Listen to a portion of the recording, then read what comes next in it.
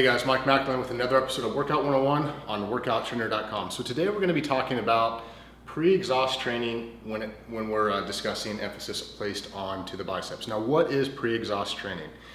Pre-exhaust training is maximizing a muscle overload principle onto a specific area of the body. In this case, we're talking about the biceps by executing a single joint movement followed by a multi-joint movement. When you think about movement, a lot of muscles in the body are primarily emphasized by single joint only exercises, such as the biceps. A lot of people don't really know what else to do when they want to focus on, maximizing the overload and really stressing the biceps to get the biceps that you are looking for. So a lot of people obviously will just do things like curls.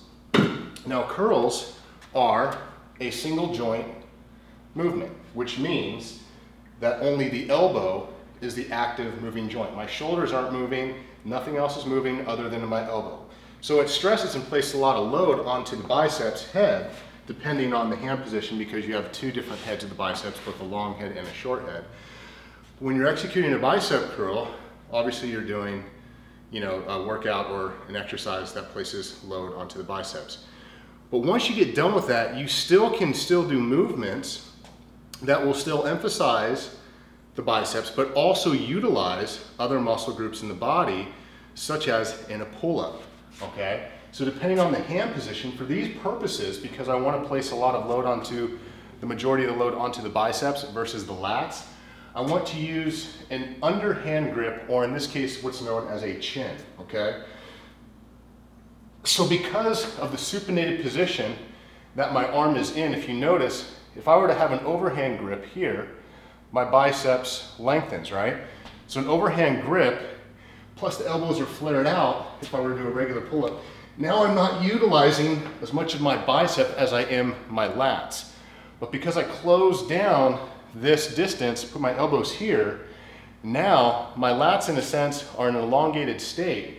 I'm still utilizing other muscle groups because now it's a multi-joint movement. I'm having movement both at my shoulders and at my elbows. But the primary muscle that's emphasized is the biceps. It just has other muscles assisting it. So when you want to talk about pre-exhaust training, try this. The next time that you're doing biceps, do your set, whatever your sets and reps are. So when you finally get to your last rep, superset, utilizing the pre-exhaust technique by doing a single joint movement into multi-joint, stop, put it down, go right into an underhand grip, chin, or pull-up.